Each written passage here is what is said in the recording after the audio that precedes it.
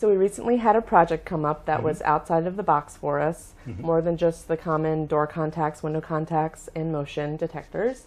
They had to do with seismic detectors, so it's definitely worth a conversation. So tell us, what the application was and what it looked like. So we had an end user that was going to be renting out space in a commercial building. This particular end user happened to have a pretty high threat level. They were very worried about break-ins. They were very worried about intrusion. And they were sharing space with other companies that had a much lower threat against them. They were much less worried about their security, and therefore they were going to have a much less intense level of electronic security measures. Right. So the worry was that if there was a crew of professionals out there that really, really, really wanted to hit this particular end user, then what they might do is break into one of the adjourning end users, one of the adjourning tenants, and break into a place that had less security, or almost no security, and they could then break their way into the highly secure area by chopping holes in the walls in between them. Right. So they had, this is a long building with lots of different tenants in it and lots of different people in it, and if you could just cut open a padlock, you can get inside one of the tenants' areas. So what does that have to do with seismic detectors? So the solution that we came up with was to mount seismic detectors, a row of seismic detectors on the sheared wall.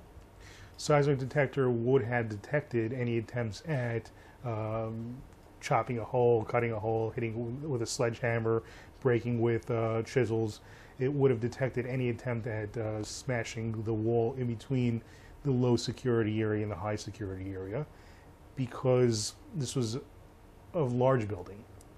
Obviously, we already had sensors on all the doors, so it would have detected anybody coming in through any of the entrances, but it was a very large building. It was very challenging to cover the whole interior space with motion detectors, or even with ceiling mounted and curtain mounted motion detectors. So in the event that somebody would have broken into the space next door and smashed a hole through the sheared wall in order to get whatever it is that this particular end user is protecting, we would have detected that early. We would have detected that before they would have gotten through that sheared wall.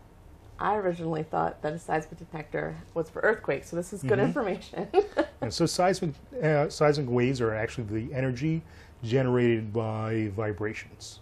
So if you hit a wall, if you hit a cinder block wall with a sledgehammer really hard, a human won't notice that vibration, but our seismic detectors definitely will notice that vibration. So what we did was we mounted a line of seismic detectors with interlocking detection fields.